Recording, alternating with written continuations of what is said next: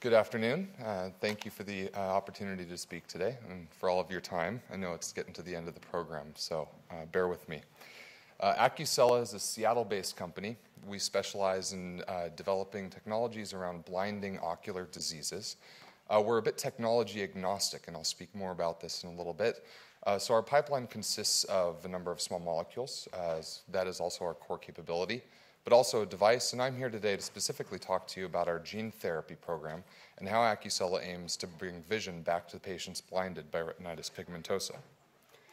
We're a publicly traded company, so you read all that in 2 seconds. And to understand our gene therapy, you need to understand a little bit about how Acucela selects programs for our pipeline. We don't have a single technology platform that we try to apply to a variety of indications.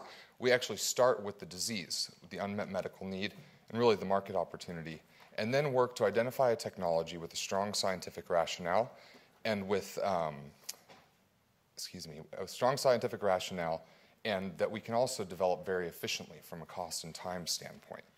In this case, we've applied that framework to retinitis pigmentosa. Many of you probably know it. It's an inherited retinal degeneration that causes photoreceptor cell death. It's a very complex disease with over 100 different genes indicated in the pathology. That's very important for why we selected the technology that we did. It affects 1 in 4,000 people worldwide, and if Spark gets approved, which I'm sure it will, there's very limited treatment available for this indication.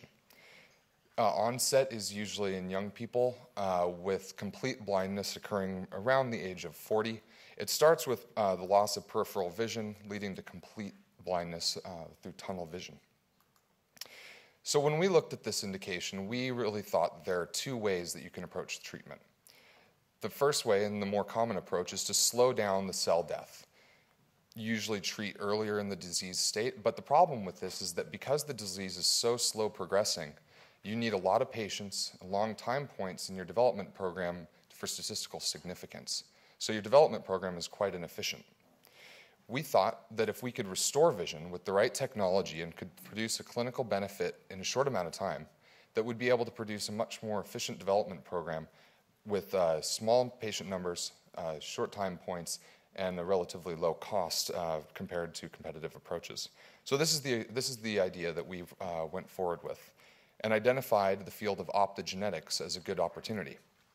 Optogenetics, both in and outside of ophthalmology, is the science of making non-light sensitive cells light sensitive through genetic modification. And you do this by expressing a class of proteins called opsins in your target cell. Opsins have been shown to restore vision in rodent models of retinal degeneration when expressed in non-light sensitive cells since about 2007. And there's a variety of different optogenetic opsins that you can express to do this. In RP, a very important aspect is that the photoreceptors die, but the rest of the retina, shown in levels 2 and 3 in the enlargement on the left, remain intact and largely functional and amenable to a therapy such as this. Vision can be restored by opsin expression in either level 2, the bipolar cells, or in level 3, the ganglion cells. We decided to target the on-bipolar cells because they're closest to the photoreceptors, and by doing so, hopefully retain a large amount of the innate signal processing that the retina uses to process visual signals from the photoreceptors normally. So next, we needed to select our transgene, which opsin we wanted to express in those cells. And the slide now acts a little bit like a timeline, too. Ophthalmic optogenetics was derived from non-ophthalmic applications using microbial ion channels. Next, synthetic opsins that tried to address some of the limitations of those initial microbial opsins were developed. And most recently, in about 2015, human opsins began to be evaluated for these optogenetic approaches. We decided to go with the endogenous retinal protein normally expressed in the rod photoreceptors, human rhodopsin, for 3 reasons. The first and foremost is that it's a G protein coupled receptor, whereas these other technologies are largely ion channels. This means that we have much higher light sensitivity than any of the other technologies available due to the G protein signal cascade amplification. with the human rhodopsin, electrophysiological assays have demonstrated that you can get a visual response at a cellular level at ambient light levels, whereas an ion channel requires light intensities that are orders of magnitude above what anyone would experience on a normal day, somewhere in between indoor lighting and staring directly at the sun. Secondly, and what synthetic opsins tried to, or actually do, based on GenSight's most recent presentation, do address is the potential toxicities of light itself. Microbial opsins respond to blue wavelength light, and when amplified to the intensity levels required for opsin activation, could be potentially very detrimental to an already fragile retina. Human rhodopsin responds to green wavelength of light, something in the middle of the spectrum, and we think will limit the potential toxicities therein. Thirdly, as an endogenous human retinal protein, there's also a much lower immune risk for expressing human rhodopsin in another retinal cell versus expressing a foreign protein. As a delivery vehicle, we've selected AAV. AAV, as I'm sure you all know, is fairly well characterized in the eye. And while the eye is described often as an organ very amenable to gene therapy due to immune privilege, its isolation from the rest of the body's systems, it definitely has its own unique barriers. And so we've elected to engineer and select our own AAV variant, which will have an enhanced transduction efficiency for our target cell, as well as lower the risk of an immune response to the capsid. Also with the promoter, we've decided to engineer a synthetic promoter, which will specifically target transgene expression to the on-bipolar cells.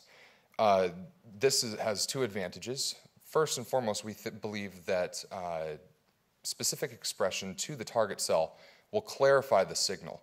If you express your opsin in a variety of different retinal cell types, it could become muddled and the brain might not be able to process the signal quite as well. Also, we think that by specifically targeting our transgene will limit the biodistribution and safety risks that might arise from ubiquitous expression. So in summary, that's our solution. By expressing human rhodopsin packaged into an engineered AAV with an efficient and specific promoter, we make on-bipolar cells light sensitive in the absence of photoreceptors. And by doing so, we offer a vision restoration therapy that will provide the best benefit to these patients. So as a predominantly small molecule company, you might wonder how exactly we're going to achieve this. And we've done so by creating a virtual partner network of experts in each of these fields. This allowed us to gain access to a level of experience and expertise that we wouldn't have normally been able to acquire. We've partnered with the University of Manchester for the human rhodopsin technology with scientists who have pioneered the approach. We have an upcoming collaboration which we'll be able to announce shortly around the AAV, and have partnered with a company called Circularis in the Bay Area for the promoter. We've also begun talks with manufacturers as well as people for preclinical development, and I'm here today to expand that network into financial partnerships, and I'm open to discussing structures and financial requirements to anybody who is interested. Now, a little bit about the data from animal proof of concept. This is out of the University of Manchester. There's quite a large body of work where we've looked at electrophysiology, both ex vivo and in vivo, and also, I think most importantly, the behavioral responses elicited in a blind RD1 knockout mouse that mimics the disease pathology. There's a number of different approaches to optogenetic tracking. This is a more fun example to lighten it up a bit, where we showed a video of a swooping owl trying to recreate some sort of predatorial response. And as you can see in the data on the right, the blind mouse didn't respond with any change in locomotor behavior when exposed to the visual stimulus, whereas the wild type and treated RD1 mice who were treated with the human rhodopsin vector showed a significant increase in locomotor behavior due to the video. In addition to the technological advantages that I described earlier, there's a few other advantages inherent to the program. First is that the visual signal pathway, how the signal is transferred from the photoreceptors to the bipolar cells, ganglion cells to the brain, is very highly conserved between mice and humans. So we believe that the induced mechanism will translate well into the clinic. Very importantly, and one of the significant driving factors behind our selection of this technology is that it's disease mechanism and genotype independent. So we'll be able to theoretically address a large proportion of the late stage RP market, as well as move into other indications down the road. Lastly, we have applied our quick win, fast fail methodology and selected a technology that will be able to produce a functional clinical benefit in a relatively short amount of time in an indication where many approaches take years to develop in the clinic. Speaking to that development plan, here's a quick look. We've built our partner network, and we have begun work to develop our targeted promoter and optimized AAV. We'll then move into manufacturing development, our non-clinical, and aim to have human proof of concept in about 4 years. So thank you very much. And if anyone's interested, please feel free to contact me, and I will speak to anyone at the reception later. So cheers.